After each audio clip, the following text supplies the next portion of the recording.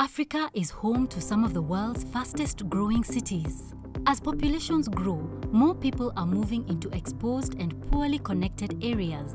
Governments and community leaders are faced with the challenge of protecting urban residents from floods, landslides and other hazards.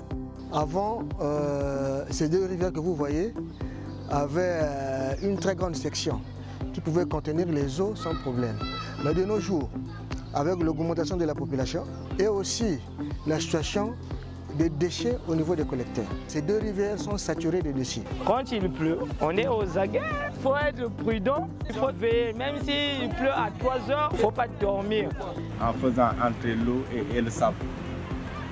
Bon, donc ce qui a fait connaître, c'est parce que pendant 3 semaines sans faire plus. For example, there is this land conflicts. You know, people are not aware of the features of their existing area. So when we have this open map system, I think we will reduce these problems facing our office. Knowing who and what is at risk starts with a map.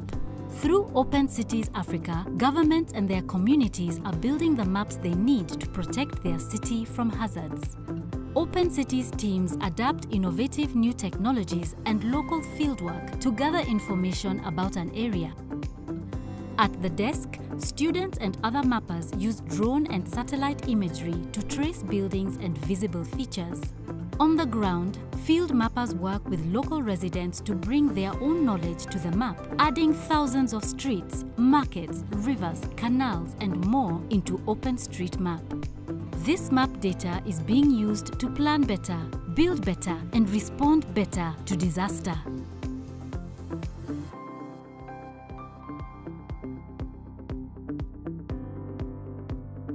We've had disaster issues around the country. We have been used to going on the field using satellite imagery to collect those data. But with this instrument, we're going to add more value to the kind of work we do. It's going to help us in collecting our disaster information and disaster risk data.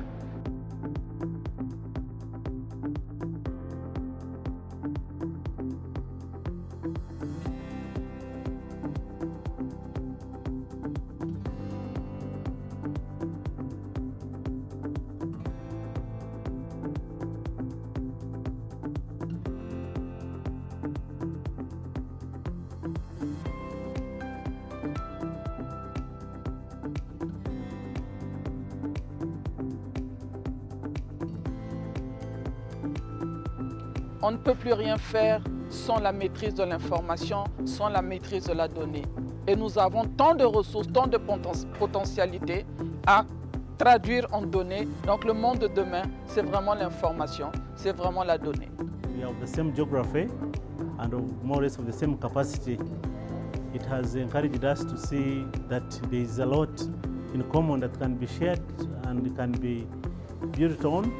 And there's a lot of information that we can share and do better and take the agenda for disaster preparedness and management, prevention and reduction forward. Il s'agit d'un projet à la fois local dans un pays, dans une ville, mais il s'agit aussi d'un projet pratiquement continental. C'est une dizaine de villes africaines. Their impact is felt at the end of the day because they were involved from day one.